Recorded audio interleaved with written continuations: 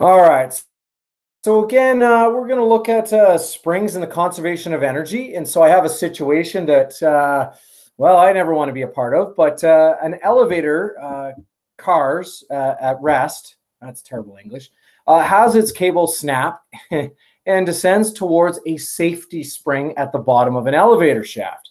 Now, if the spring constant is 460 newtons per meter, find the distance that the safety spring is compressed. All right, so we want to find out how much our safety spring will compress at this point. All right, so again, I read the situation. I got a bunch of information up here. All right, and so we're going to figure out, well, using some values or writing down some values. So the first one here is, let's see here, the spring constant is 460 newtons per meter. All right, so I'm going to write that down. Let's see here. Whoa, big letters. We're going to go smaller than that.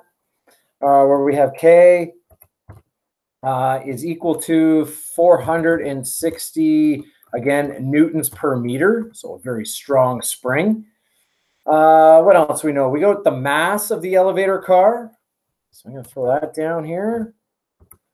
Oh, it's 1,000 kilograms. Now, initially, our initial velocity is V1 here at 3 meters per second. All right, so this thing's moving as it's coming down. We have a height of 4 meters above that spring. All right, so it's moving. It's going to hit this spring. We want to find out how much that spring is going to compress to slow us down. All right, now here's the key again with the conservation of energy, right? We have a certain amount of energy before or initially when our elevator car is traveling. So here's situation 1 right here. And that is equal to the energy after. And that is when we safely land on the spring, safely. And that's our second situation down here. So our elevator car is going to drop down on our spring and it's going to compress it. And we're going to find out the distance that that spring is safely compressed. All right, now energy before. We have our car up here. It is moving at a certain velocity. And in fact, we also have some height. All right, and so what we have initially is, let's deal with the height, is we have gravitational potential energy, plus we have some kinetic energy. All right, and then we're going to land on the spring. And when we land on the spring, we're neither going to have height, because we're landing, and we're not going to have speed, because we're going to slow down. But what we are going to do is store energy into the spring, which would be our elastic potential energy. All right, now I'm going to replace those values, well, those notation with values. All right, so our gravitational potential energy is always mass times gravity times height. And then we're going to add our kinetic energy, which is 1/2 times mass times our velocity squared. So that's our kinetic energy. And all of that energy from our height and our speed is going to be stored into elastic potential energy. So 1/2 K times X squared. All right. So now I'm going to substitute in my values. Now the mass is 100 kilograms. So it's got to be a little bit off because that's only about 220 pounds. I think an elevator is way bigger than that. But again, just an example. Gravity, we're on Earth here, that's for sure, 9.8. And our height right now from the spring, we are up 4 meters up. All right, because the ground level of our spring is considered, or the top of our spring is considered ground level. All right, now kinetic energy, 1/2. Well, again, I'm going to go with 0.5 there. Our mass, again, we got 100. And velocity, this thing is traveling at 3 meters per second. All right, that's all the energy we have. All right, and let's see here. Now, on the other side, we have our 1/2 kx squared. So let's see what we know here. Well, half is 0.5. Our K, the spring constant, we know that. It's 460 newtons per meter. So every meter that spring is compressed, it is going to force back with 460 newtons. And then we have, of course, X squared. And that's what we want to find out is how much is this spring compressed? All right, well, let's do some math. Let's see, three numbers, multiply them 100 times 9.8 times 4. I can actually get that number. And let's see here. And I get 3,920. All right, again, make sure I'm going to skip a step here. Well, not skip a step, but I'm going to go a little bit quicker here. I got 0.5 times 100 times 3 squared. Well, I got to do 3 squared first. So 3 squared first is 9. Times 100 is 900, and half of that, that's 450. I did that right in my head. All right, not bad. Equals, let's see, again, Bedmin's 0.5 times 460 times x squared. Well, half of 460 is 230. And then, of course, I have my x squared. All right, just simplifying things. Let's see, we put the 3,920 together with 450, and I get 4,370. And that's going to equal my 230 x squared. All right, so now I got to solve. And so I'm going to divide both sides by 230. And because it's x squared, unfortunately, that's not going to get me the answer here. But it'll get rid of my 230 here. And so I take my 4,370 and I divide it by 230. I'm getting, oh, just a round number there of 19. And again, that equals x squared. And to find out the compression of this spring, hopefully it's not in 1 centimeter, right? That'd be a little hard on the legs if your elevator's dropping 4 meters and you're moving at 3 meters per second. But so we'll see here. I take the square root of 19 and I end up with, again, going to 2 decimal places. Well, it says 4.3588, so it's going to be 4.36 meters. So a nice slow landing. That's quite a bit of, that's a huge spring, which you would need if you wanted to slow down an elevator if the cable snapped. All right, so this would be 4 meters, and so this spring, this distance here would actually, given my diagram, would be like way down here. 4.36 meters. That's how big our spring would actually be.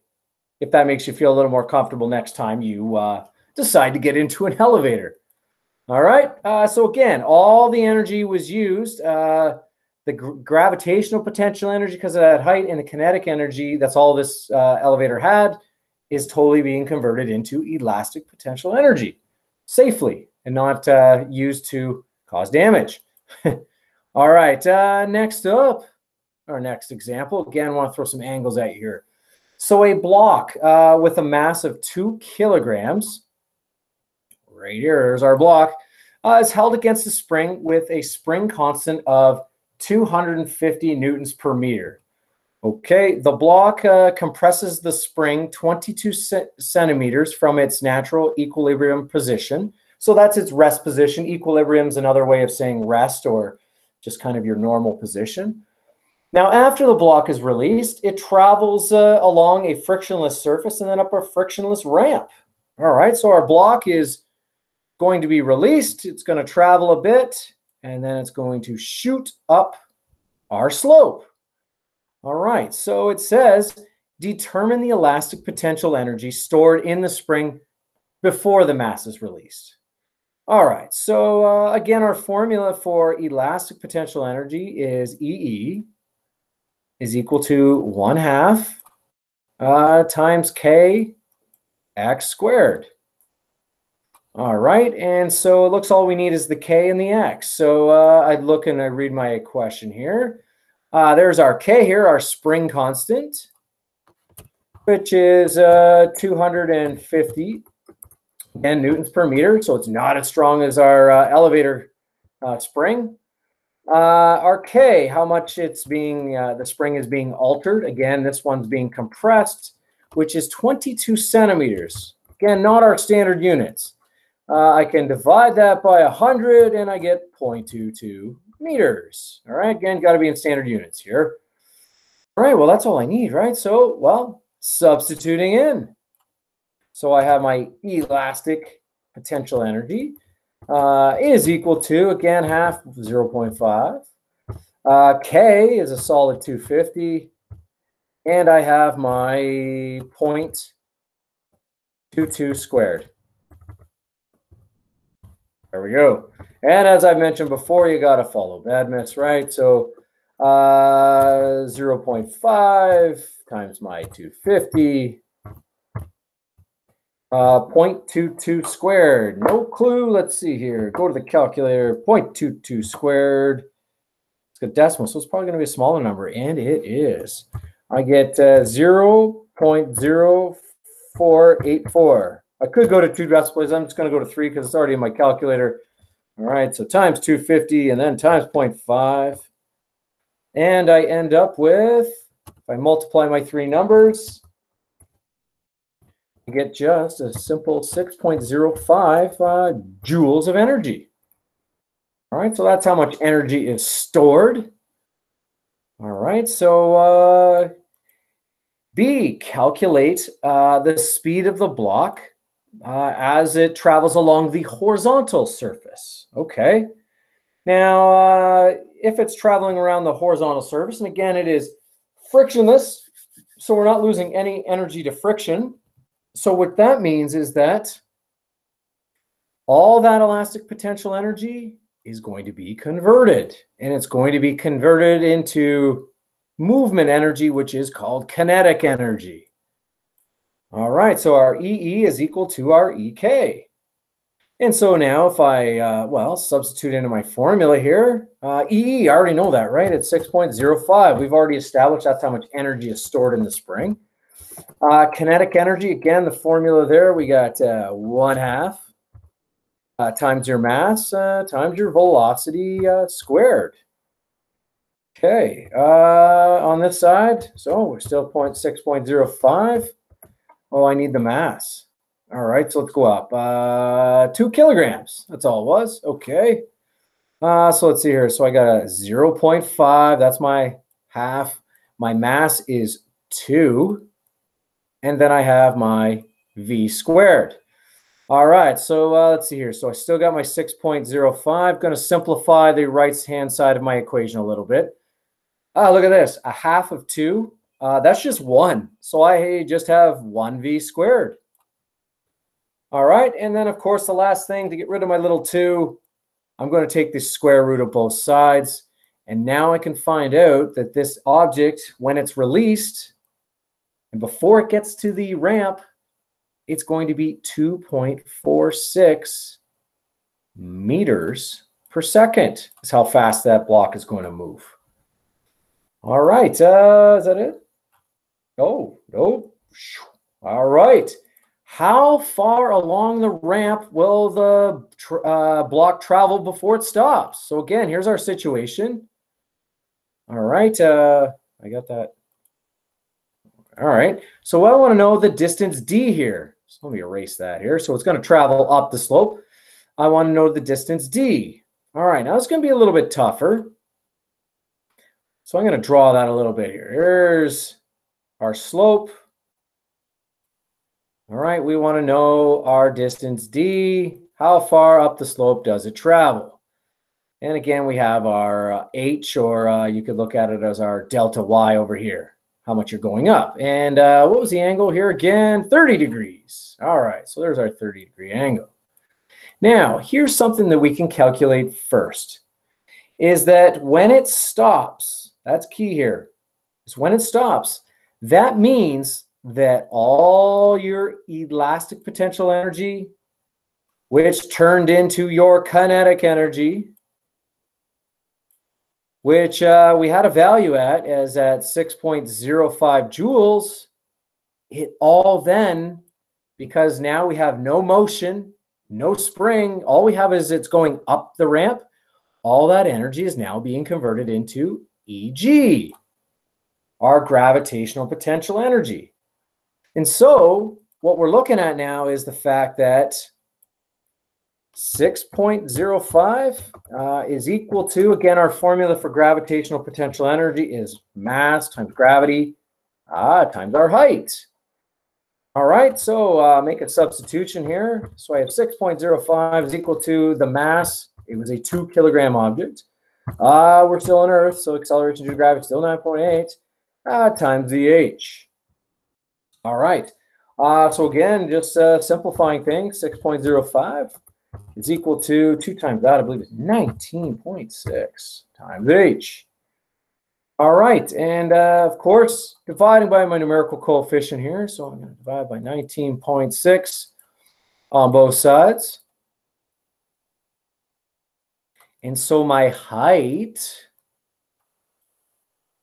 is going to be 6.05 divided by 19.6, and I end up with 0.31 meters. That's this distance right here, 0.31. That's the height. What do we want to know? We want to know D here. So I'm just going to use a little trigonometry here because this is a right angle triangle. We have an angle here. Our height is the opposite. We want to know D here, which happens to be the hypotenuse. And so I'm going to use sine 30 degrees is equal to the opposite, which is our 0.31, divided by our hypotenuse, which is D. All right, sine 30. I believe that's a half. I should know that. I'm a math teacher here. Yeah. All right, 0.5 it is equal to 0.31 divided by D. And of course, you probably know where I'm headed here. Fraction equaling a fraction. And so simplifying things here, I have 0.5 times D, because I'm cross multiplying, is equal to 1 times 0.31, which is just going to be 0.31. And then I'm going to divide both sides by 0.5. And let's see here. Those are gone. So I'm taking half, cut that in half. Let's see here, 0.31, or actually I'm not cutting it in half, I'm dividing it by, I'm dividing it by half, and I end up with 0.62 meters that this block would slide up the slope. There we go. All right, so again, that's the conservation of energy. Here, the energy was transformed 3 times, or twice, I should say, into 3 different. It started off as elastic potential energy. Then through this stretch here, it became kinetic energy. And then finally up at the slope, it had both kinetic and gravitational potential energy. But when it stops, then you're just down to gravitational potential energy.